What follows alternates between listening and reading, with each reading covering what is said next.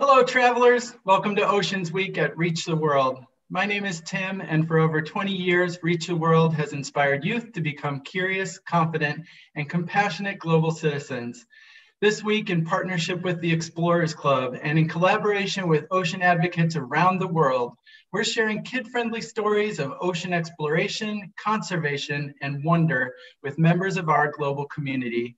You can find a complete calendar of live stream events and much more at athome.reachtheworld.org. Joining us now is author, marine scientist, and Explorers Club fellow, Dr. Ellen Prager. Dr. Prager has spent many years living and working in the Galapagos Islands, and she's here today to talk about the science behind one of the most fascinating places on Earth. We're also joined today by on-camera students who are eager to ask their questions to Dr. Prager. But if you're watching via the live stream today, please use the YouTube chat bar to let us know where you're watching from and what grade you're in. You can also share any questions you have for Dr. Prager in the YouTube chat bar, and we'll get to as many questions as we can in the next 45 minutes or so. So, all right, it's time to dive into the wonders of the Galapagos Islands. Dr. Prager, welcome to Reach the World. Thank you so much, Tim. I am so excited to be here today to share with you some fun stories and pictures from one of my favorite places in the world, the Galapagos Islands. So I'm going to take over here and I'm going to share my screen. So bear with me for just a minute here. Get my little PowerPoint here going for you. Here we are. So first thing I want to show you is I want to tell you a little bit more because people always ask me as a marine scientist, what are some of the things you've done? So I've had a very unexpected career path, and here's some of the cool things I've gotten to do that maybe for you kids out there, you could do when you get older too. So I was the chief scientist for the world's only undersea research station, the Aquarius Reef Base, and you can see those pictures of an undersea lab. And I actually have lived for 2 weeks underwater in the lab. I've lived underwater twice to study coral reefs. How many of you would like to do that? It was very cool. I've gone out on a tall sailing ship down in the deep ocean. I have sometimes when things around the world happen, the news people call me. So I've been on CNN and NBC and I talk about the oceans. And you might notice in the right on your corner, the name of a movie I know you guys like, Moana. Well, I was a consultant for the movie Moana because they wanted to get things right about what the ocean should look like in the movie. It was one of my best jobs ever. And as you heard, I also write books. I write kids' books, adventure stories, and nonfiction stories. But one of my favorite places where I've worked, as I said, is the Galapagos Islands. Now, most people have heard about the Galapagos Islands because that's where Charles Darwin went on his voyage of the Beagle. And he studied the animals and he was looking at adaptation and how different animals adapt and grow. But my first time in the Galapagos was in the 1980s. And I went there with a team of researchers and we lived in the Galapagos Islands for several months to study the impact of El Nino, which is a climate phenomenon, on the corals. And back in the 1980s, it was a little bit rough in the Galapagos. We were diving all day in cold water and our showers there was no hot water. They were cold and they smelled like sulfur. At night when you went to bed and you look up on the ceiling, there were giant spiders on the ceiling. And then when you wake up in the morning, they were gone. Where did they go? Food was kind of sparse. We had equipment problems. And then we had a very unexpected problem. When you go out in the field to work in the ocean, you think about, okay, the weather might cause problems, your boat might break down, but we didn't expect this. The young sea lions loved our equipment. Look at this picture. This is a sea lion trying to steal the camera from my buddy who was snorkeling. And they would pull our fins. I actually had a sea lion pull my hair. They would try and steal our equipment. And they had a very favorite thing to do was to swim right up to us like this. And they would blow bubbles in your face. And they were kind of teasing you like, you're really good underwater. Yeah, you're not so much. So it was the best problem I've ever had in the ocean. So from that work, when Celebrity Cruises was going to build small expedition ships for the Galapagos, they called me to help them. And so now I have one of the best jobs in the world. I go to the Galapagos several times a year to help train naturalists. I help develop the programs on board, and I get to go down there and see all of the cool things in the Galapagos. So I'm going to share with you some of my favorite creatures and some really cool photos. So one of the things in the Galapagos that I, as a scientist, like the best is that when you go down, we get to go snorkeling and we see things like sea turtles, tropical fish, and you see down the bottom, that's a white-tip reef shark. So you think, oh, those are animals that live in warm water, right? But then before you know it, a penguin swims by. How strange is that, that you have warm tropical species living side by side with something like a penguin? And it is the second smallest penguin in the world, the furthest northern penguin. And so it's all about the conditions that make the Galapagos that you get such a strange mix. But it's not just the mix. It's also the fact that the animals are so well protected that you can get really close. The limit is about 6 to 8 feet. You're not supposed to get any closer. Well, a little secret, sometimes they come closer to you. But you get so close that you can get close-ups. Like on this picture, you see the face of a blue-footed booby, a land iguana, and that's a male frigate bird with its throat pouch blown up because that's how they try and attract mates. The face of a waved albatross, and of course, one of our favorites, the giant tortoise. And look how they eat. They're not very, very neat and clean. Look at the messy, messy food. Sometimes the animals are so unafraid that they will raise their chicks right close to the trails. And you get to see them. And look at this. This is a chick of a frigate bird. That's on the left. It's actually almost a teenager because you can see the feathers down the back. There's a gull on the right with the chick. And one of my favorites on the bottom, that is a penguin chick. It was so funny. I was giving this talk once, and some of the audience yelled out and says, look, the penguin has an afro. This looks so funny. And sometimes they have very strange, funny behaviors that you never know what they're going to do. So here I am on a Zodiac or inflatable boat with some passengers, some guests, and we've stopped the engine. It's in neutral, the propeller's not moving, and this sea lion comes up. We're in a place called Elizabeth Bay. It's a secluded estuary and lagoon, and here comes the sea lion, and there's water coming through the engine because it's just cooling it. It's salt water, but look at those, look. We had never seen a sea lion do this before. Oh my goodness, he comes up behind us, and he says, oh, what is that? Turns out their whiskers and their muzzle is very sensitive. And they love the feeling. He's not drinking the water, but they just like the feeling of the water on our whiskers and their muzzle. Look at that. Isn't that funny? Even the boat drivers who live in the Galapagos were laughing because when they saw the sea lion playing doing this, it was so cute. We'd never seen that before. So for those of you who don't know, the Galapagos, a little more, they're located about 600 miles off the coast of Ecuador around the equator, and they're a group of islands. The Galapagos is not just one island, it's what we call an archipelago or a group of islands, and they straddle the equator, which is the 0 latitude line. Now, the Galapagos are built by volcanoes. This is a video of a real eruption in 2015 from one of the Celebrity ships. And the volcanoes over time, after eruption, they build up the Galapagos Islands, very similar to how Hawaiian Islands are built. And so I'm going to play you a quick video about how these islands are built. Let's see. There we go. Very quick. 600 miles to the west of Ecuador lay the Galapagos Islands. It is a place born of fire, the result of volcanic upheavals that build and shape the land. The Galapagos are the product of one of the world's mysterious hotspots, where deep below in the Earth's interior it is hot, hotter than the surrounding Earth.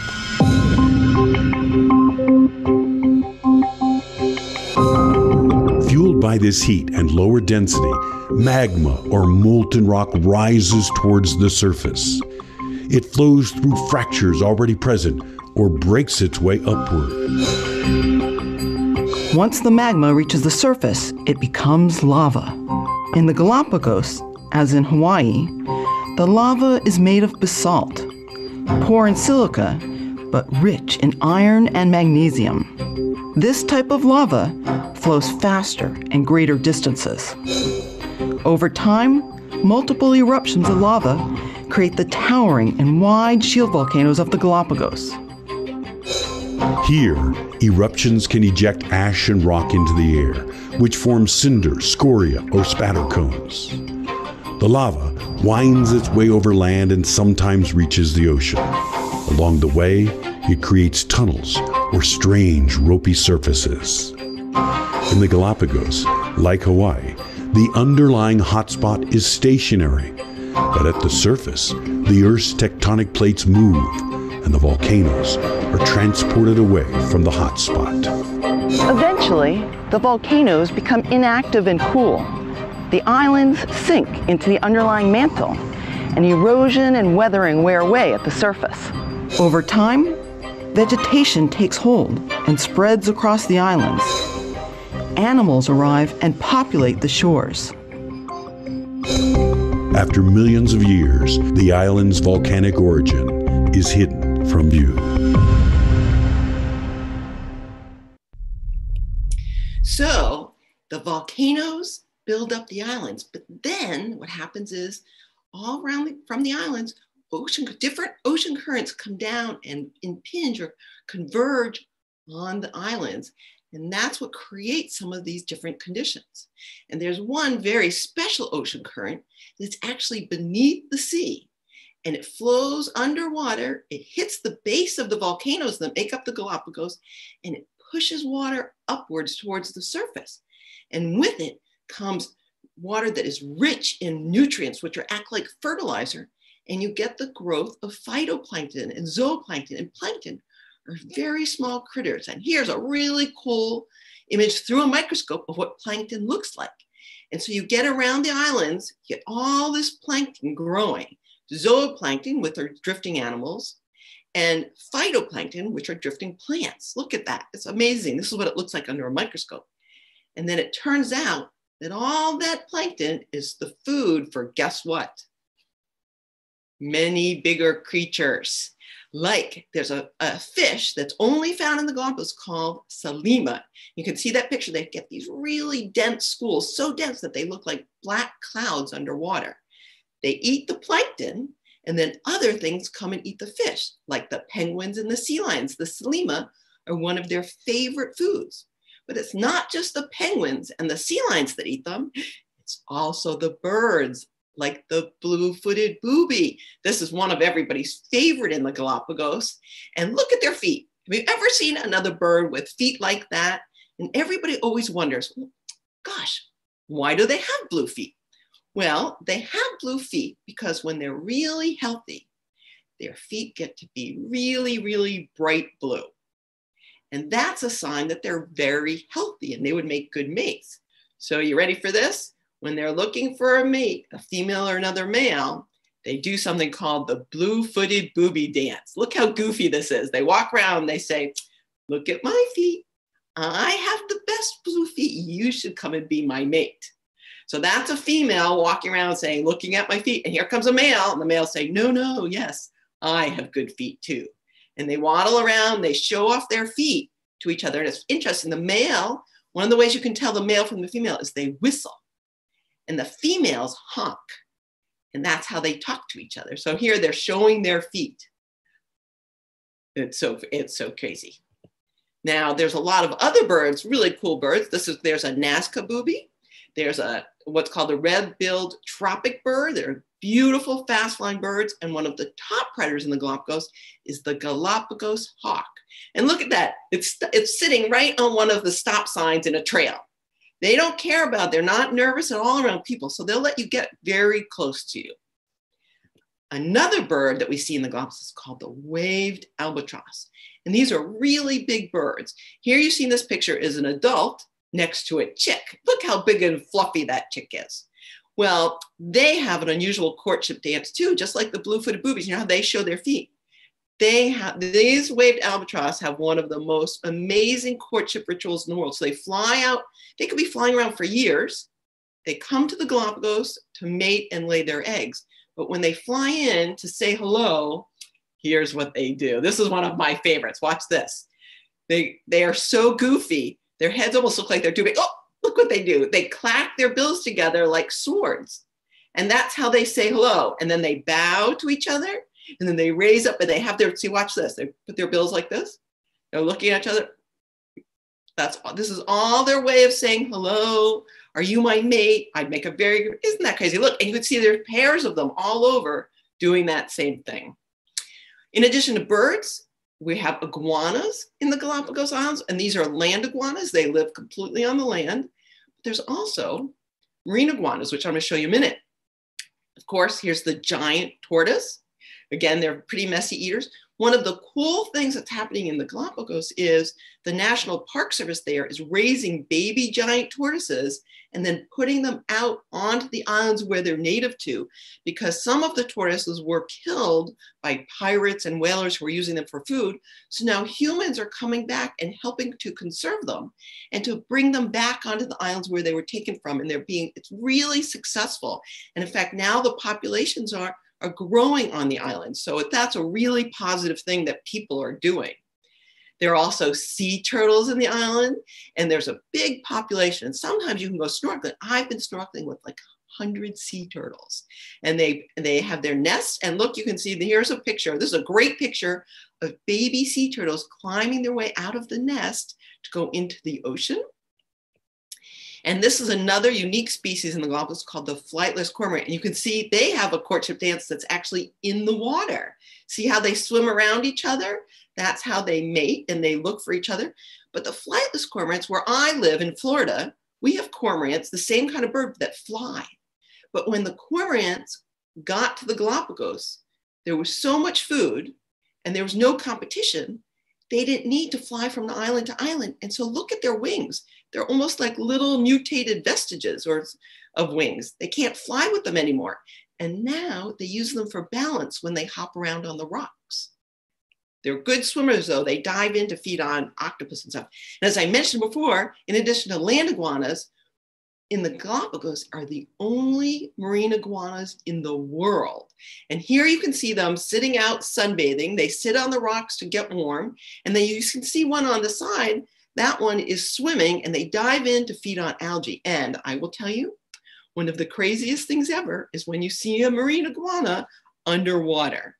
And here's one. You know what they look like? They look like dinosaurs.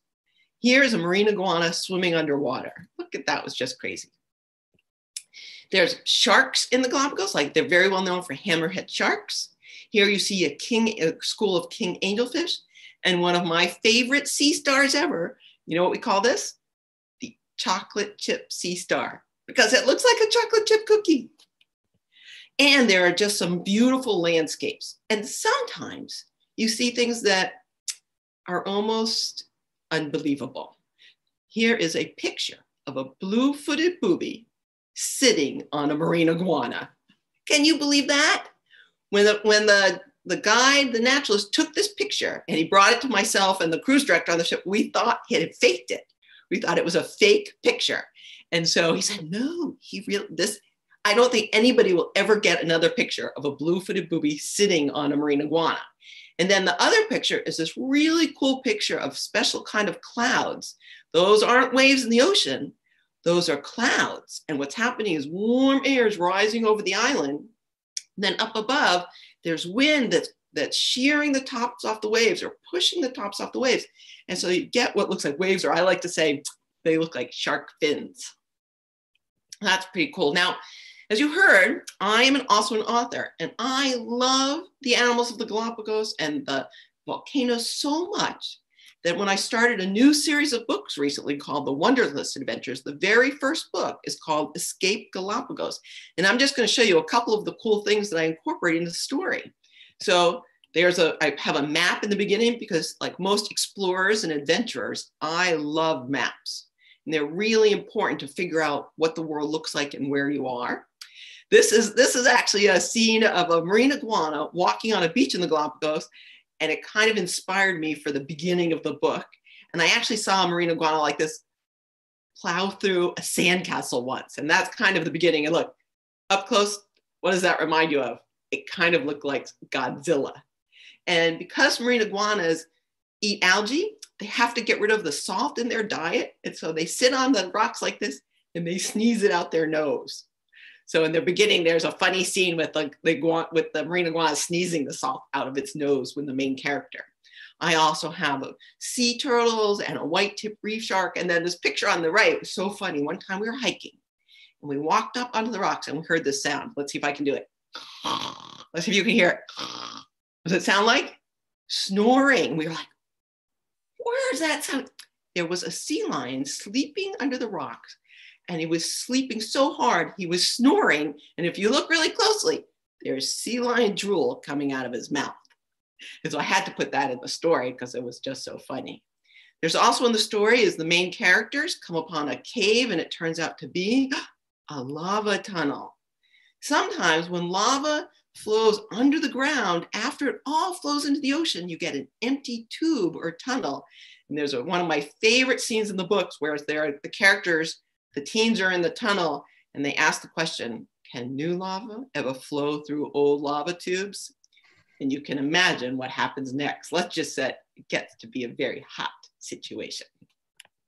So one of my favorite parts in the book, and this is going to be true in all the books, and the second book in the series as well, which is, I just finished the first draft of it. And there's a section called Real versus Made Up. And I'm going to ask all of you out there some questions about, I'm going to read you some things I want you to think about, and will give me the thumbs up whether you think I made them up in the book, or are these things that really happened in the Galapagos and I put in the book. So are they real or made up experiences? So you ready? Here we go. Someone once tried to smuggle iguanas out of the Galapagos and was caught when their luggage started moving. Okay, so somebody tried to smuggle iguanas out of the Galapagos and they were caught when their luggage started moving. So if you think that was real, let's see a thumbs up. How many of you think that was real? How many of you think I made that up? If you're on the live stream chat, you can throw an emoji in the chat too. Thumbs up, thumbs down. Real okay, or it made looks up? like the answer is it's real. Somebody once actually tried to smuggle iguanas out in their duffel bag, and when the duffel bag started moving, they got arrested. Can you believe that? Okay, how about this one? Oh, here's one. There are giant tortoise tunnels from the lowlands on the islands up to the highlands. Giant tortoise tunnels from the lowlands up to the highlands. How many of you think how many think that's real? How many think I made it up? I made it up. There are little trails you can sort of see under the bushes from the tortoises, but there aren't giant tunnels, but the characters use the tunnels. Okay, hey, we'll do two more. A hawk dropped a snake on a visiting hiker. A hawk dropped a snake on a visiting hiker. How many of you think that's real? How many of you think that's made up? Oh, it looked kind of split. It's real. That actually happened. Some hikers were out and a hawk was carrying a snake and it dropped and it landed right on the person's head. Oh my goodness. Okay, last one. A woman fell onto a carpet of marine iguanas when her walking stick broke. A woman fell onto a carpet of marine iguanas when her walking stick broke. Real? How many of you think that's real? How many of you think I made that up? It's real. And I was there when it happened. It was so we were landing at one site and there were hundreds of marine iguanas on the ground. And we were hiking through and this older woman put her walking stick down. It broke in half and she did a nosedive right onto the iguanas. Now, we all thought, oh my gosh, she's going to start screaming. It's going to be horrible. Nope. She stood up very calmly, brushed herself off and said, my, they're rather soft and they broke my fall. We couldn't believe it. And she was fine. And the iguanas, they just scuttled out of the way. They don't care. So that really did happen. It was really funny. So I have been so thankful. I've gotten so many great things about this book. It's been so much fun to do. And I will tell you, the next book is going to be escape. Okay, I'm sure nobody's listening, so I'll tell you a little secret. It's going to be escape Greenland. Ooh. So with that, I am going to turn it back over to Tim at Reach the World so we can do some Q&A.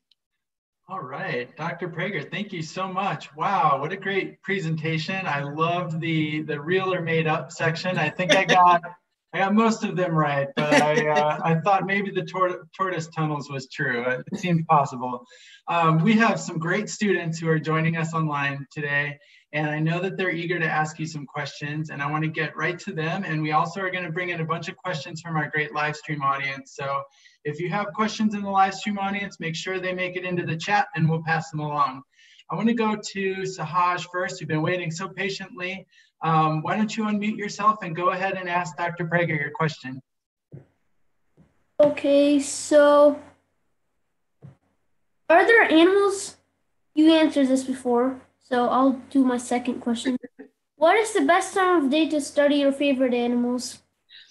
Hi, Sahaj. Well, my gosh, what is the best time of day? You know, it depends on the animal. Because remember, some animals are very active during the day, and some animals are much more active at night. So, for instance, with sea lions, they tend to be more active at night or sort of in the mornings. It's hard to say. A lot of times they're sleeping during the day. So if you wanted to study like how they fish and hunt, you'd want to go at night. So it really depends on the animal. The marine iguanas, on the opposite side, the marine iguanas, they dive into the ocean during the day because it's cold at night and they need to warm up in the sun. So if you wanted to study them diving, which I think marine iguanas are pretty cool, then you'd want to study them during the day. So it all depends on the animal and the behavior you're looking to study. That is an excellent question. Fantastic question, Sahaj. Thank you so much. Annalise and Hannah Jean, would you like to ask Dr. Prager a question? We'll come back to you again, so you can decide who goes first, and then we'll come back and the other one can ask. Okay. So, have you ever met a Komodo dragon? Well, what a great question. Are you Hannah or Annalise? I'm Annalise, she's Hannah Jean. Okay, hi Annalise. I have never run into a Komodo dragon because you know what? There aren't any in the Galapagos, and I haven't been to the places in the world where there are, but they seem a little scary, but I'm sure once you understand their behavior, it would be fascinating actually to run into one. Okay. Good question, Annalise. Hannah Jean, would you like to ask a question? What is the most dangerous type of fish you have ever seen? The most dangerous type of fish I've ever seen? Well, it depends on what you think of as dangerous. So, you know, everybody always asks me about sharks, and I've seen a lot of sharks in the ocean, but most of the time when sharks see you, they go, ah, and they run, you know, they swim, not run, they swim the other way. One time I've had a shark behave a little strangely, and because of that, we got out of the water. But I will say maybe the most dangerous encounter I've had is at one time in the Galapagos, when I was doing that survey early on, we were in the territory of a big male sea lion. And they are very territorial, meaning they're very protective of their area. And we got in to do a survey and he didn't want us there. And so what he would do is he would swim right at us and then he'd turn, and he was probably like 500 pounds. So it was a very big sea lion. So he'd swim at us and then he'd turn so the water would push us back. And that was him telling us he didn't want us there. And so we got out of the water. So, you know, I've never had a problem with somebody trying to bite me or whatever, because we try and be prepared and watch behaviors. And so in that case, we got out of the water because he really didn't want us there, and they have really big teeth. So that was probably my most dangerous one. Great question, Hannah Jean. Thank you. Dr. Prager, Madison on the live stream, I think probably in response to your talking about the early days in the Galapagos where the food was like, it's hard to get supplies to the Galapagos, right, even today. But what food did you eat? And what do you eat now when you go there? so that's a really interesting question. So when we were there, let's see, there was only a couple restaurants on the island, and sometimes when you went and ordered food, like the meat, you weren't quite sure. They served back then kind of like goat was pretty popular. We ate fish and potatoes. I remember we could always get cucumbers and carrots, which was always funny. And they had really good chocolate. So we always had chocolate, but it was, oh, and there was one other specialty.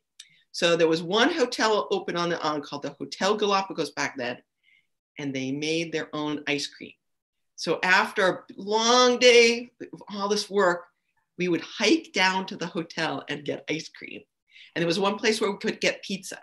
But now there are a lot more hotels, there are more restaurants, and I work on ships that get a lot more, but that still, you can't bring everything into the Galapagos. But one of the things we try and do on the ships that I work on is we try and rely on the local community they grow tomatoes and some fruit and lettuce. And we try and use as much as we can to support the local community, which I think is an important partnership.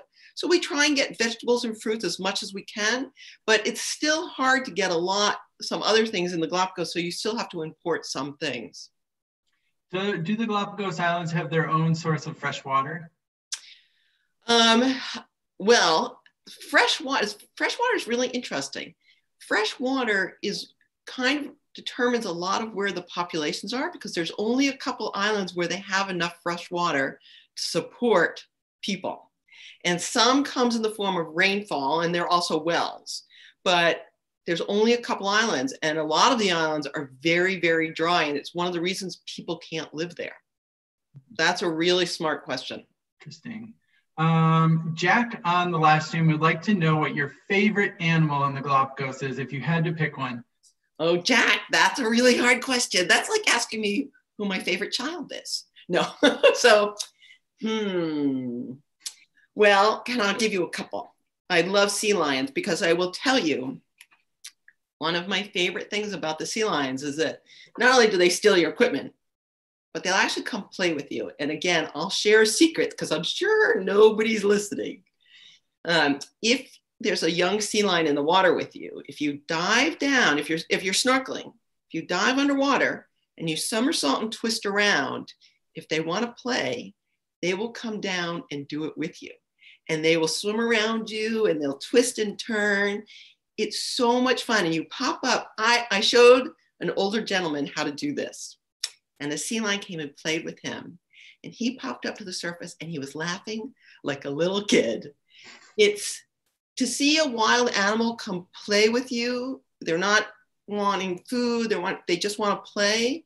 Is such a wonderful experience. So sea lions are one of my favorites. Sometimes we see orcas or killer whales, which I love. I've seen dolphins. I like the marine iguanas also, I have to say. Blue-footed booby. Oh, see, here I go. I can't choose. Maybe, but I can't lie. Probably be the sea lions. What do the sea lions eat? That's another question from the last game. So the sea lions principally feed on fish and squid sometimes, but a lot of that, remember I showed that picture of the salima? There's like the general sardines or anchovies of the Galapagos, and they feed a lot on the salimas, but also squid and other things, principally that, small fish. Okay. So Haj, do you have another question you'd like to ask Dr. Prager? Yeah. Wait. So, why did you choose this career path? Oh, Saj, that's a good question. Why did I choose it? So, as a little kid, I loved nature. I used to live in places where there were woods and streams and trees, and I used to climb trees and roam around the woods. So I always loved nature. Then in school, I was fascinated by science. I really like science. And then in high school, I was teaching swimming lessons and lifeguarding. And the guys I worked with brought scuba tanks to the pool.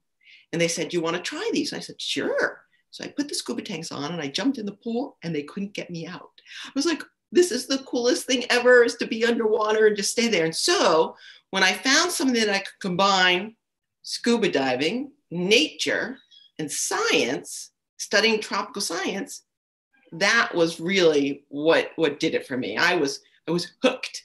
And then I also had some really cool professors or mentors who, I want to be just like them. So that was kind of how I got into it. All right. So Haj, thanks for that great question. Let's go back to Annalise and Hannah Jean. Girls, would you like to ask another question to Dr. Prager?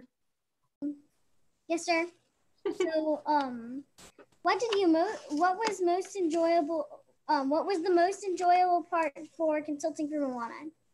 Oh, what was the most enjoyable part about consulting for Moana? That's pretty easy.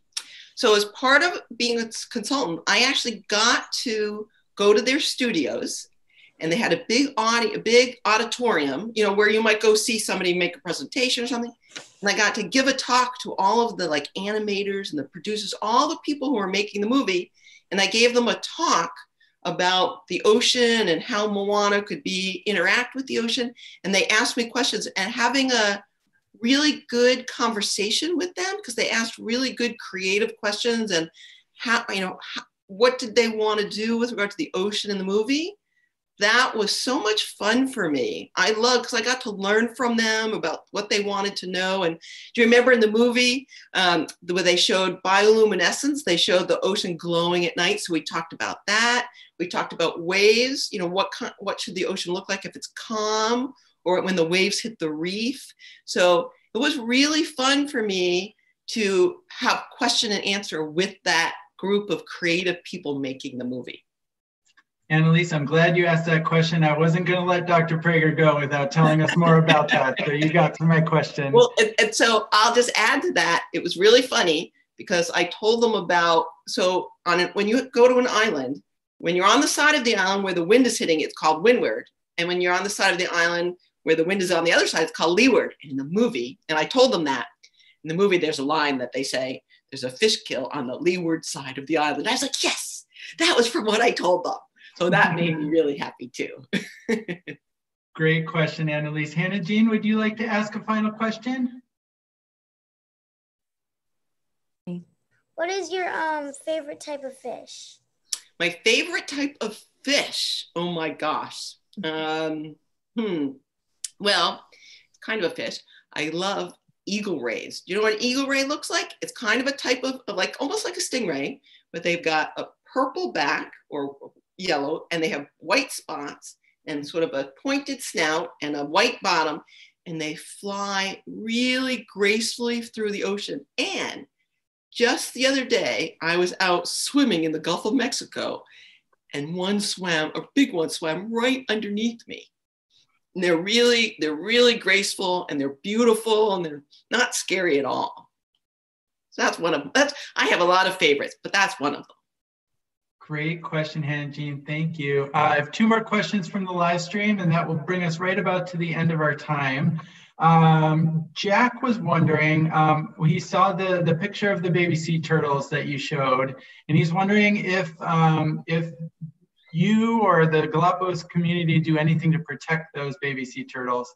Oh, that's a really good question. Yes, in fact, the national park in the Galapagos works, and they even have volunteers who work with them to help protect the nests. One of the things they do, the female sea turtles, they actually, just like in Florida, they crawl up to the back of the beach, and that's where they lay their eggs. So one of the things they do is they put up signs so that people don't walk over the nests and people don't disrupt them. So they really try and protect those nests so that the baby sea turtles can get out on their own and are safe. Yep, they're really trying hard to protect them. Fantastic. And as a final question, I know it can be challenging to get to the Galapagos Islands, considering they're several hundred miles off the coast of Ecuador. I know you work for consult with a cruise company too. Why is taking a cruise the best way to see the Galapagos Islands? Why is that a popular way to do it? Yeah, so why is a cruise? So these cruise ships all stay in the Galapagos. So what you do, there's an airport in the Galapagos. So you fly in, and then you can get on a ship in the Galapagos. And there, you can't have anything bigger than 100 passenger ships. So they're small cruise ships. The reason it's good to go on a ship is because you can go to some of the more remote islands. You can go to all the different islands. If you're going from land, there's only a couple islands you can go to. So on a cruise ship, you can go to the far western islands. You can go to some of the closer islands to the airport. So you get to go to a lot more different sites. And what's cool is that the western islands are a lot different than the eastern islands because of where they are with regard to the hotspot. So you get to see a lot more if you're on a ship. Okay, good. And I just want to say they're also very well regulated. So, they have to be very careful about the environment they are, and the ships are very good about that. All right, great. I thought that was going to be the last question, but I want to squeeze two more in. Two more just came in. Great questions. Jack had a follow-up. He wanted to know specifically whether the journey from the sea to like the beach, whether there was anything done to protect turtles from seagulls and that kind of thing. So there's two things. One thing, just like in the United States, they try and where have near town, if there are any towns nearby, and also on the ships, they ask people to turn their lights off at night, because the baby sea turtles, that's the way they find their way into the ocean, is by the light of the horizon. So by turning off those lights, if you have lights on shore or someplace else, it can misdirect the baby sea turtles. So they definitely ask them to turn off the lights. And then, but I will say this, unless it's a problem with regard to the humans, you can't interfere. So one of the things they don't do, sometimes when the baby sea turtles go down from the beach to the water, there are other birds and things trying to eat them, and we can't stop that. But if it's a human problem, they definitely protect them from that. Okay, fantastic. And now as our real final question, do you, Dr. Prager, prefer studying animals in the water or on land? Do I prefer water? Oh, on land. I like both. I mean, most of my time has been spent studying animals in the water, but my time in the Galapagos has made me much more appreciative of the land animals, especially the birds and the iguanas. So I really enjoy both. I don't think one or the other, but most of my time has been spent studying animals in the ocean.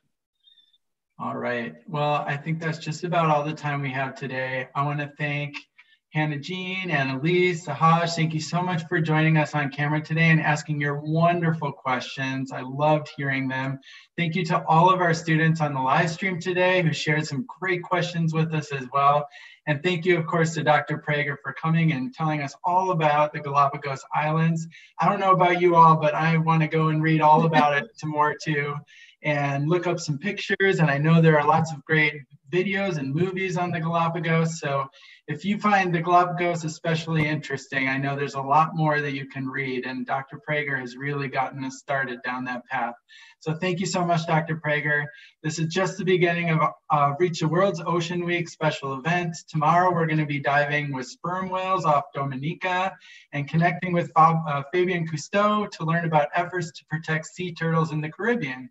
So check out the complete list of upcoming Oceans Week events at athome.reachtheworld.org. And with that, I will say goodbye to everyone. Thanks for joining us. Bye. Thank you.